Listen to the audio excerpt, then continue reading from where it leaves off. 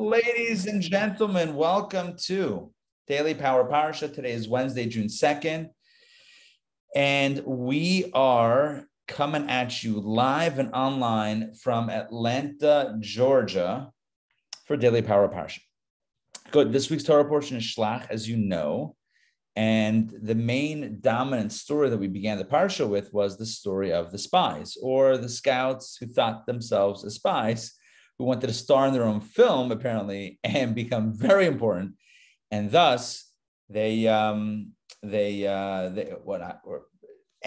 a negative report about the land of Israel, and the people panicked, and God said, "All right, this was what we learned yesterday." God says, "You don't want to go in, you don't want to go into Israel. You think it's too dangerous, too scary, too impossible to do? No problem. I'm not going to force you." No one's going to force you into doing anything you don't want. It's free choice. You don't want to go in, that's fine. You can stay right here. You can stay in the midbar. You can stay in the desert. Totally fine. Well, and God told Moses, by the way, don't even try to go in at this point, because Amalek is there and the Canaanites are there, and I'm not with you anywhere at this point going up into battle. So don't be trying on your own to go into Israel, because then you are going to face giants and angry other nations without my protection, and that's not going to be a good formula for success. That's how we ended off yesterday's reading. So we pick it up today. Literally, that's how we left it off. And I specifically kept the third reading open here, right? The Amalekites and Canaanites dwell in the valley, God says. In other words, don't try this at home. Tomorrow, turn back and journey into the desert toward the Red Sea. God says, all right, you're going to stay in the desert, turn back, cancel the approach to Israel. Let's continue inside. Fourth reading, Numbers chapter 14, verse 26. God continues the dialogue. The Lord spoke to Moses and Aaron, saying, again, all fallout from the spies. How much longer will this evil congregation, who are causing to complain against me, exist? Wow, that's a bit of a convoluted sentence. How much longer will this evil congregation exist? Who is this evil congregation? They who are causing to complain against me. By the way, who is this evil congregation? It's a reference to the 10 spies that went rogue. There were 12 total, 2 stayed kosher, 10 went rogue. And Rashi says, this refers to the spies, the congregation of the spies. We derive from here that a minyan, a congregation, numbers a minimum of 10. We learn that 10 is a minyan from the spies. You can't make this up. The fact that God says to Moshe and Aaron, the fact that God says, this evil congregation has caused the people to turn against me, referencing the 10 rogue spies, calling them an evil congregation, teaches us what a minyan is, what a congregation is. At the minimum, it's a minimum of 10. And I'm sure I pointed this out last year, because you can't not point this out. It's like, what? The source of a minyan, the source of a congregation, which is like a holy entity in Judaism, comes from the congregation of the spies. This evil, whatever, it's harsh, but I guess God says evil, but this not so nice group of people that, turned the people against God. And I know I explained yesterday, according to Kabbalah and Chassidus, like the deeper positive intention. Okay, either way, it was the wrong thing. But we're learning a minyan from a wrong group of people, the 10 spies that went, south. That's where we learn it from. Yeah. And what's the message? Even the 10 spies, they also make a minyan. In other words, it's not good what they did, but they count for a minyan. They count for a minyan, which tells us that when it comes to a minyan, we don't look at piety, character, righteousness. we look at Jewishness, right? It's about inclusivity. And I know the elephant in the room, or maybe not the elephant, is that traditionally women are not counted for the minyan, but we've explained it's not that women aren't counted, or it's not that women don't count for any minyan, a prayer minyan specifically, right? When it comes to a minyan, a quorum, a congregation for other purposes, like the sanctification of Hashem's name, yes, women are part of that congregation, counted, part of that congregation. When it comes to prayer, you count for the minyan, toward the minyan, people that are obligated specifically in communal prayer, and women are exempt from that. Not that they can't, not that they shouldn't, but they're not obligated to, and thus, if they're not obligated, they don't count toward the 10 obligatory members of the congregation. Anyway, a bit of a technicality, but I wanted to make sure to mention it. But the overall point here is that when it comes to a minyan, we don't discriminate based on piety. Say, oh, wait a second, you did something not right. You're not allowed to pray with us. That's not how it works. Everyone is welcome in the minyan. In fact, the source of it is the spies. Yes, Ray. Jewish soul. Okay. Jewish soul. So I was asked to be a 10th person in the minyan where someone had to say Kaddish, where I teach, which is not Orthodox. I said no. I said if I were a male, I'd be happy to do it, but I can't do it. And they were not very happy with me. They did not get a minyan that morning. So I still felt like I did the right thing by not doing it. Listen, again, I'm if from a traditional, when I say traditional, what I mean is like before Orthodox became a label, before conservative or reform or whatever it is, before labels became labels, there was just Judaism. And when it was just Judaism, traditionally, right? Tradition, Fiddler on the Roof this Sunday, right? When it was traditionally, Jewishly, you counted those. You need 10 for a minyan. You need 10 obligatory communal prayer participants, which would include males over 13, Jewish males over 13. So yes, correct. Now, is it, I think the challenge is, how do you explain context on one foot? When you have an issue that brings up so many associated, feelings, because it's part of a larger picture, right? It's like, how are women? It's part of a much bigger issue. But in all honesty, if we're really looking at it, it's kind of like we're just dragging in, minyan into it. Again, I'm not criticizing. I'm just explaining what's going on here. So minyan is getting pulled into something when maybe, I would argue, it's not necessarily the same paradigm. It's not the same. It's not what's going on. That's not part of the, oppression or whatever it is. That this is a completely different situation, but it's pulled in. And then now you're dealing with a situation where somebody A, needs a minyan, and B, feels strongly that women should be included in general and in minyan as well. And now it's like, I'm sorry, I can't do it. And then then you're looked at as, like, what's wrong with you? And again, I don't know that there's a way to explain this, on one foot. I can't even explain this right now in the time that we have without doing a real, I don't feel comfortable. I don't feel like I'm doing a sufficient job in covering this issue. I'm not. And I know I'm not, but let alone you being asked, quickly, hey, be part of this. And like, I'm sorry, it's just not the way I do things. I don't have an answer for you, and I don't have advice to what to do next time if there is a next time. I don't know. It's a tricky thing, specifically because it's more of an emotional issue. Because you could explain, I could explain it like, well, based on Jewish law, this is how it works. And it's like, so what does that mean? That you don't value, and then it just becomes, right. It goes to a different place. And I hear it. I don't not hear it. I get it. If I were writing the rules, that might be something else, but this is traditionally the way halacha works. And yeah, This is the way it works. This is the way we operate at Chabad and in other traditional circles. It's not a criticism of anything. It's not whatever. Everyone's got their way of doing things, but this is at least the framework for that.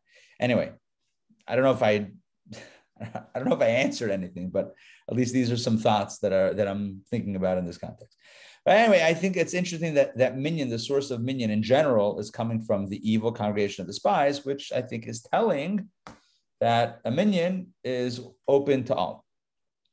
Next, so Hashem is telling Moshe and Aaron, how much longer is this going to happen? The complaints of the children of Israel, which they caused them to complain against me, I have heard. In other words, loud and clear, the people don't want to go into Israel. They want to go back to Egypt. They want a new God or a new leader. I hear them loud and clear. So, says God, say to them, tell the people, as I live, says the Lord, if not as you have spoken in my ears, so will I do to you. In other words, I will do as you requested. I'm hearing you request not to go into the land. No problem. You won't. In this desert, says God, your corpses shall fall. And by the way, this is not just God telling Moses and Aaron. This is him telling them to tell the people this. In this desert, your corpses shall fall. Your entire number, well, all those from age of 20 and up, 20 to 60, who were counted, the males, because you complained against me, your corpses shall fall. That's just the explanation of who's part of this decree. And here we have the divine decree in the aftermath of the sin of the spies, that generation will die out in the desert and not come to the land. You, this generation, shall not come into the land, concerning which I raised my hand, promising that you would settle in it, except Caleb, the son of Jephunneh, and Joshua, the son of Nun. So of this entire congregation of men, 20 to 60, that participated in the fetching and the complaining and the crying, oh, we don't want to go in, no problem. You won't. You'll die out over the next 40 years. Oh, we haven't said 40 years yet, but you'll die out over the next duration of time and not go into Israel except for two people, Caleb and Joshua, which were, as you know, the two kosher spies. And as for your infants, remember the babies of whom you said that they will be as spoils. Remember when the people were crying, they said, oh no, if we go into the land, our women and our babies will be taken as spoils of war. God says, remember those infants, those helpless infants that would be taken by the enemy? Yeah. I will bring them there. They're going to be the ones going into Israel. Because you weren't up to the challenge.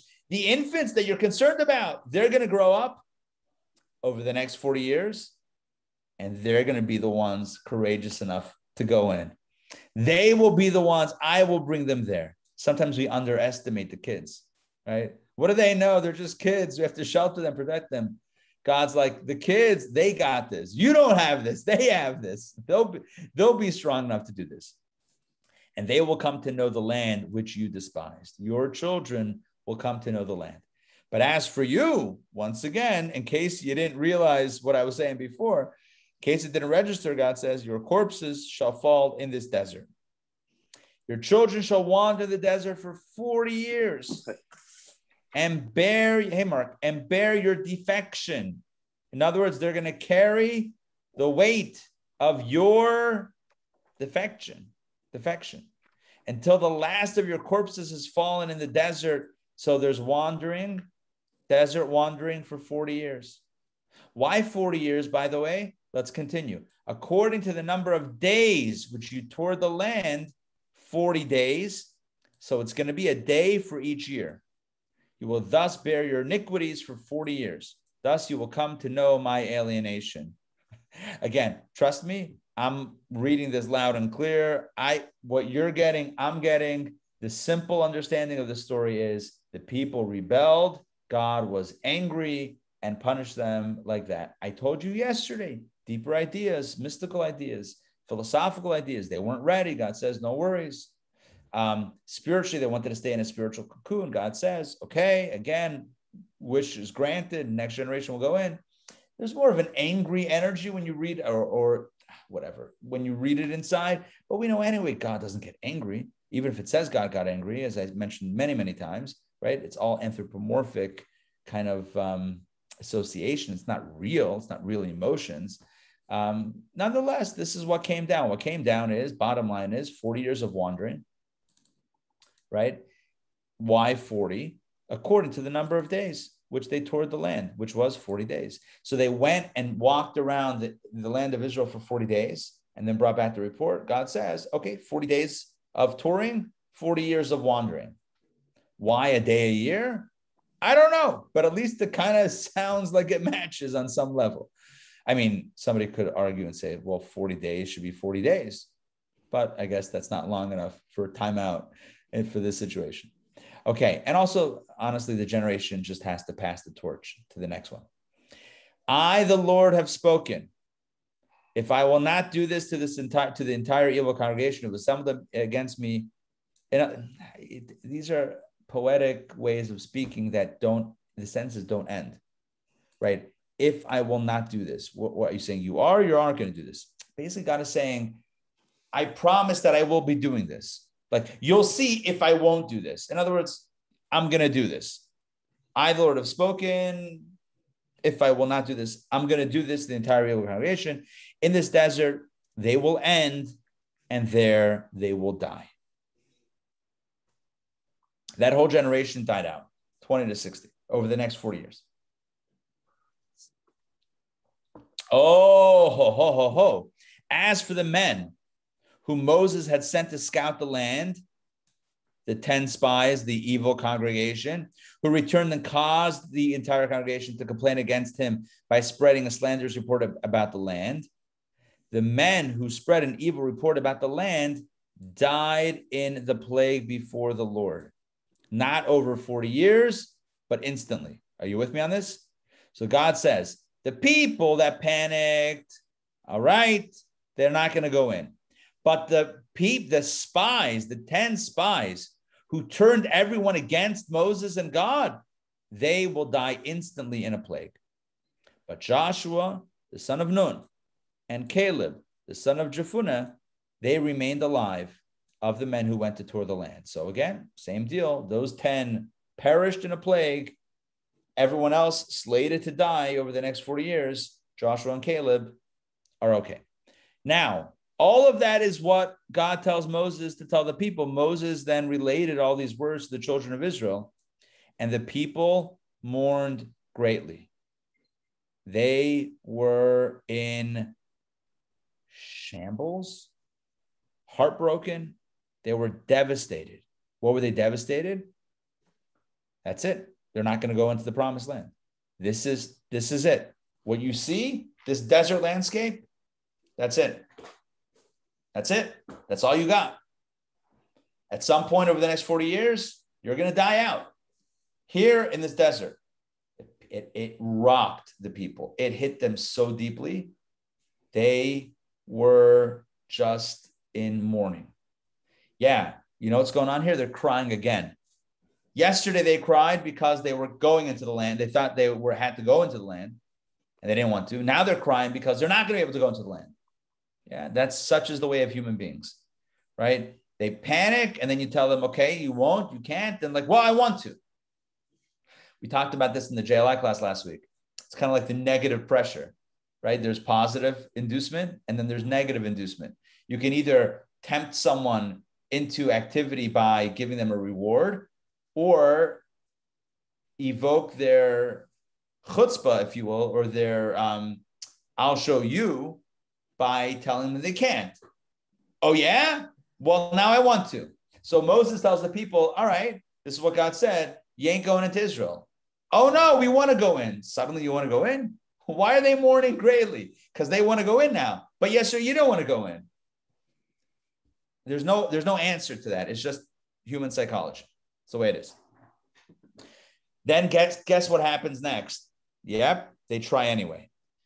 At least some try anyway. They arose early in the morning, some did, and they ascended to the mountaintop, saying, we are ready to go up to the place of which the Lord spoke, for we have sinned. We have seen the light. We have recognized the error of our ways, and now we're ready to go to Israel. Yeah, a day late, my friends, and $1 short. I mean, this is literally like too little, too late. Moses said, all right, my brothers, why do you transgress the word of the Lord? The word of the Lord. It will not succeed. Like, why are you saying now you want to go to the land? God literally just told me that to tell you you're not going into the land. You're going to die out in the desert, and don't even try. So now, on top of not wanting to go in yesterday, now you want to go in when God says don't. Again, you're going against God. Like, you guys are really not getting this right.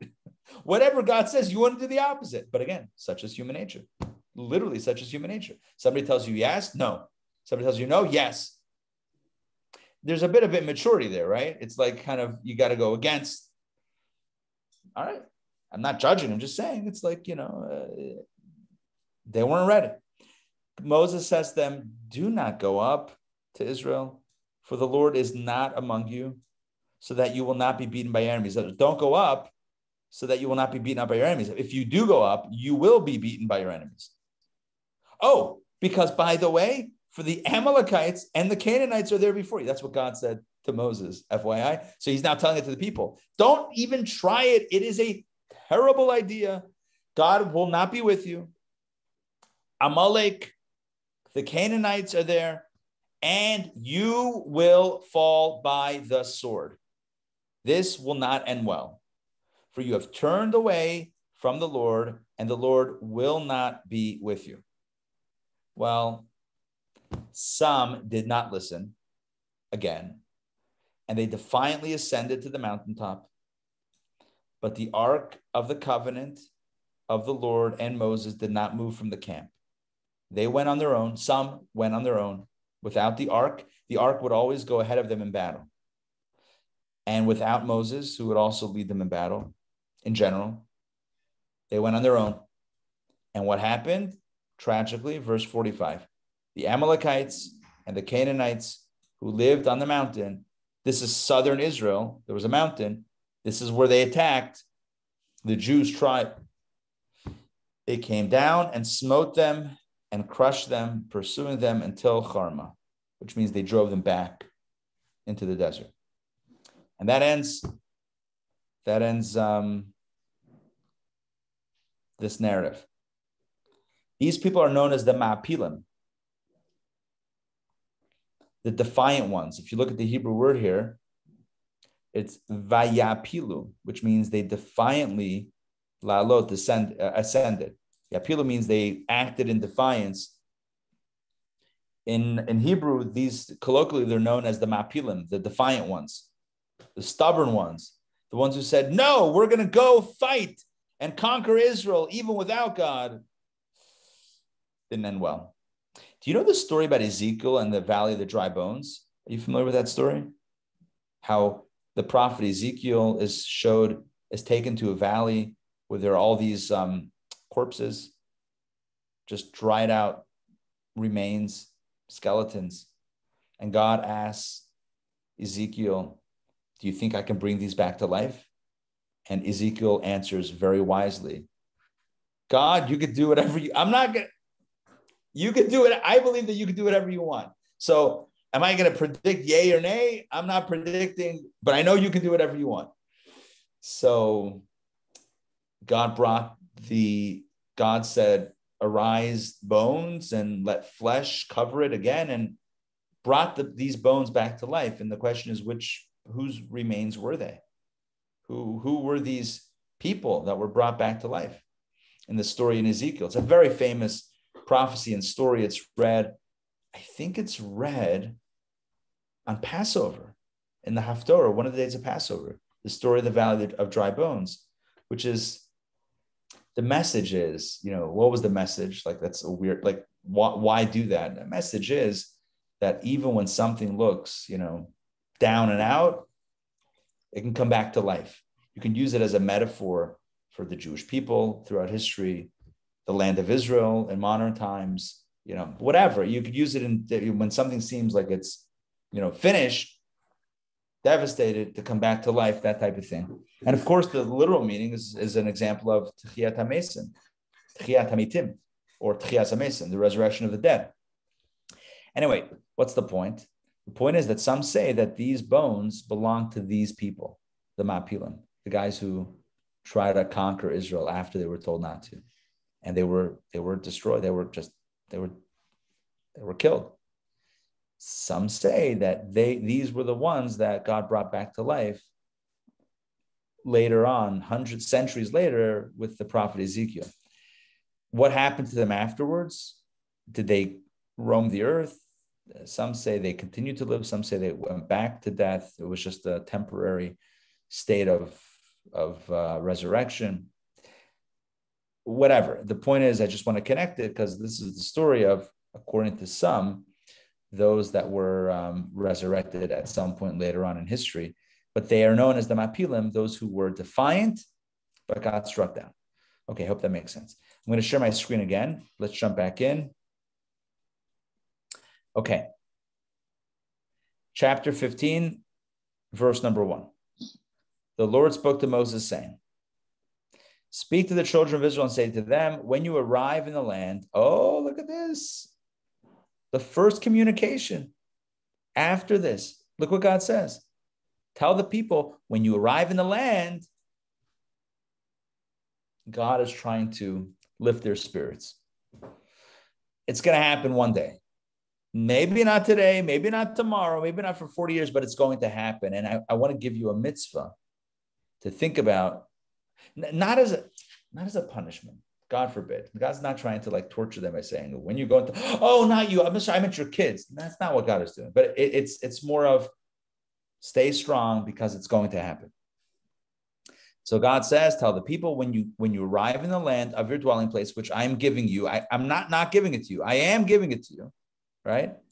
And you make a fire offering to the Lord, a burnt offering or a sacrifice, namely peace offering, for an expressed vow or for a voluntary offering or on your festivals, to provide a pleasing fragrance for the Lord from the cattle, from the sheep. This is hearkening back to our Leviticus fond memories of all the different types of offerings and different reasons why one would bring it. This is all these are examples of personal offerings, right? I want to give God a burnt offering. I want to give God a peace offering. It's either a vow or voluntary offering for the festivals or for the festivals.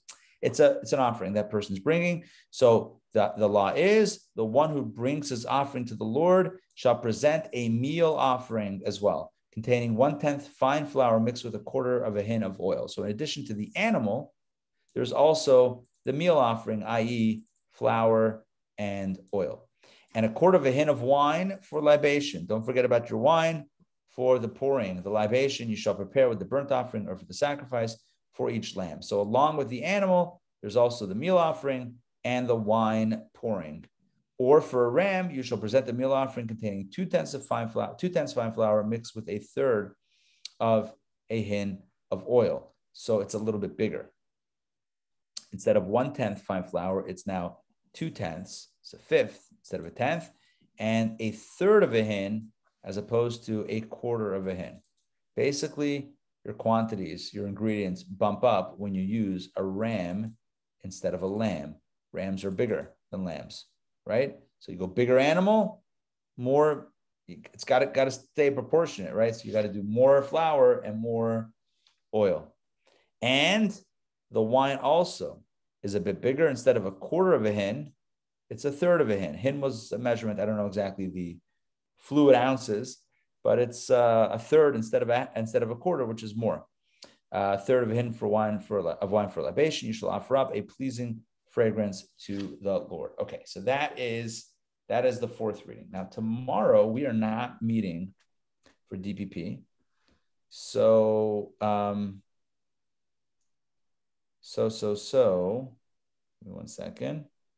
Okay, let me do this one more time. Tomorrow we're not meeting because we have the JLI class. Oh, we have a really good class tomorrow. This can happen, lesson 5. And then we're back on Friday. So let's see if we can sneak another reading in. How does that sound? See if we can get another another reading. It looks like, yeah, let's do it. This is Ari, perfect. can I For sure. Yeah. here's Mark, something I've got here, because as you were going through this this portion, I was saying to myself, why is it even there? And I have a note here on the Rashi. This is from, it says Ber Basada. What's that? It's a commentary on Rashi. He says, we would have expected this passage, which deals with drink offerings and meal offerings, to have appeared in the context of other passages which deal with offerings. It appears here after the episode of the spies, because it begins, when you will come to the land. It thus served to reassure the children of Israel that despite all that had passed, they would ultimately enter the land. Exactly. Yes. It was, thank you. Thank you for sharing that. It was a source of comfort and reassurance. I just told you you're not going to go in, but it's going to happen. Your children will go in. This will happen. Stay the course. And here's some mitzvahs to think about when that happens. Good. All right. It actually continues these laws of the sacrifices, which, kind of seem like they're a little bit out of place, but we understand out of the context. The narrative continues. Numbers chapter 15, verse number 8. This is reading number 5. So this is tomorrow's reading, but we're getting a jump. If you prepare a young bull as a burnt offering or sacrifice by expressing a vow, or for a peace offering for the Lord, with a young bull he shall offer up a meal offering consisting of a young bull now, instead of, we did lamb, ram, and now bull. So with a young bull, you should offer up 3/10 fine flour mixed with half a hin of oil. So it's even more oil and more fine flour. And you shall offer up half a hin of wine for libation, a fire offering, a pleasing fragrance to the Lord. So the way I see it is that the larger the animal, the more the accessories are. So, a little lamb, right? What is it? What's the song? Mary had a little lamb. It's a little lamb. You have a little bit of flour, a little bit of oil, a little bit of wine. A larger ram, a little bit more flour, more oil, more wine. A larger bull, even a young bull is a big bull, right? More flour, more oil, and more wine. So shall it be done for each ox or ram, or for a young sheep or young goat, in accordance with the number you offer up. So shall you present for each one according to their numbers. In other words, each animal that you offer should have the appropriate other offerings, the meal offering and the wine libation. Every native born shall do it in this manner, to offer up a fire offering of pleasing fragrance to the Lord. If a proselyte resides with you, or those among you in future generations, and he offers up a fire offering of pleasing fragrance to the Lord as you make it, so shall he make it. In other words, same deal, same dealio. No two sets of laws, same set of laws. It's done the same way, no matter who brings the offering. Oh, yeah, literally. One rule applies to the assembly, for yourselves and for the proselyte who resides with you. One rule applies throughout your generations, just as it is for you, so it is for the proselyte before the Lord. There shall be, once again, one law and one ordinance for you and the proselyte who resides with you. The Torah is very, very clear on this. There's one set of laws for those that are born into it and those that are not born into it. Proselyte is a convert. Is that what proselyte means? Or it means someone who didn't officially convert, but wants to just kind of, be part of it and hang. It might even extend to someone who just wants to bring an offering. There's still one set of laws. It doesn't really matter. I think it even extends to anybody. Like you don't have to be Jewish to bring an offering in the temple. Whoever brings it has the same set of laws. But I think it overall touches on a bigger issue, which I mentioned a few days ago, I think, and we had in the Judaism's Gifts of the World course, which was a really great course. The idea that justice, there's one set of laws in Judaism, no matter who you are. It's not this hierarchical system of like, oh, well, the priests, they can get away with crimes. It's like, even, what's crazy? And you and I know this, and no one says anything. There are different laws for diplomats. You have these crazy stories where like the kids of diplomats like are driving and they're killed, and then they just fly back to and there's no repercussions. Why? Oh, because they're diplomats. and no one cares. No one bats an eye. Oh yeah, diplomats, of course. Yeah, you can get away with that. It's like, what? How is that a valid thing for? Again, I'm sorry for stepping on a weird soapbox here to take umbrage or whatever the word is against. I know it's like out of nowhere. I'm just saying in Judaism, there's a very strong sense of justice is justice. And if you have two sets of justice, then you have no justice. Then it's not just. If there's two different sets of law, then it's not justice. It's favoritism. It's not justice. Justice is defined by a blindness, so to speak, of the law. You know that phrase, justice is blind, which could be construed in a negative way. There's a positive meaning for it as well, which is, as the Torah says in many places, including right here, by the way, but the Torah says specifically, don't favor the rich, nor favor the poor.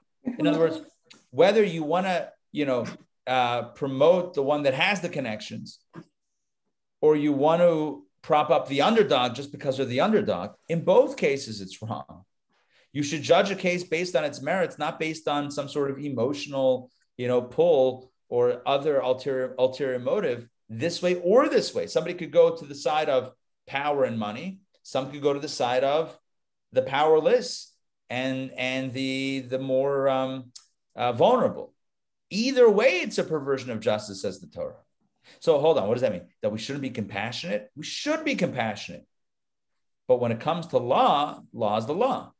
The great example that I've shared many times is the example of LaGuardia, Mayor LaGuardia, who was also a judge. And one night, the judge wasn't there. It was a winter night, so he took over the night court. And a woman, a bubby, a grandmother was brought in. And she had and LaGuardia was Jewish, Italian father, Jewish mother. So, and she's accused of stealing a loaf of bread. Did you do it? Yes. Why'd you do it? Because I need to feed my grandkids who are starving. So he said, okay, here's your fine. And then he said to everyone in the court, and now you give me a fine, which I'm going to give to her to pay the fine, and more for living in a city where poverty is a thing and everyone's going to chip in. But the law is the law, and then you have the additional support system for those that need. But once you start messing with the law, then you don't really have anything. You don't really have a system. All this to say that when it comes to the sacrifices, it's the same deal. Whether you're a born Jew, a Jew from birth, or whether you're a new to the tribe Jew, or even, I'm going to go out on a limb here and say, even if, and it's not a limb, but extend this a little bit, even someone who's not a member of the tribe, but wants to be involved in the bring an offering, which everyone was allowed to. There's one set of laws, because this is the way it's done. And if it's done this way, everyone does it this way. There's no picking and choosing. That sets up all sorts of negativity. All right, so what are our lessons for today? Number one, be careful what you wish for. You might just get it, right? The people didn't want to go in to the land of Israel. All right, that's what you got. Number two, you have to be careful when it comes to human nature, which is to be contrarians, right? You tell me this, no. You tell me yes, I'll say no. You tell me no, I'll say yes. To be careful to try to notice that and do away with that. We don't have to be dafkiniks, like just, because you said it, I'm going to go. We don't need to do that whole thing. We just, if it's right, it's right. If it's wrong, it's wrong. We don't need to, get all worked up about, what the other person said or whatever. And what is the final message here? I want to take a message from the increase in the libation and the meal offering. The higher the stakes, no pun intended, we ended off with beef. The higher the stakes, the more other stuff we have to put in. So as we grow, right, we have to grow, right? As we learn more and mature more, everything has to continue to grow around us. So if we've been studying a certain amount of Torah, as we're growing, we need to add to that. A mitzvah, a certain mitzvah, or a mitzvah in a certain way. We should always look for the growth to augment and support and be consistent with our growth as human beings. So let's always remember to lift everything up as we continue our upward and onward journey. All right. Thank you for joining me today for DPP. It's great to DPP with you, to study the Torah portion. And we're not on tomorrow for DPP because we have the JLI in person. We're back Friday, but breaking news. Friday, I just got word that there is an appointment. Oh, you know what? Maybe it's not an issue. I may be able to work around it. Okay. Stay tuned for Friday. Worst case scenario, I may need to move the time a drop. Okay. So stay tuned. If I need to move it, I'll let you know in advance. It'll be on Zoom either way, but maybe I won't need to move it. So just hang tight with that. I'm going to figure it out. Okay. It's just an appointment that came up for one of the kids, and I'm going to try to figure this out. All right. It's good. Tomorrow, I cannot come in person. I have to go to the office. So got it. I wanted to let you know. We will miss you, and we'll leave your space, ready just in case. Yeah, just in case. So if you want to catch the class, were you on Tuesday? No, you weren't on Tuesday. Last night. Oh, you were on last night. Okay. I was late. The days are so running into each other in my head. Okay, got it. Up the beginning on YouTube. Perfect. No, yeah. on the link that you sent. Yeah. It's already, I think it should already be up. I haven't checked, but hopefully the recordings are already posted. Okay, good. Great to see you all. And we'll see you soon. Tonight, Torah studies. Tonight. Yes. Exciting. All right. Rabbi. Yes. Is 3 still good for you? Yes, it's perfect. You don't pick up kids from school? No. It's good. It's good. Okay. It's perfect. Thank you. Okay. All right. We'll see you soon. Take care, everybody.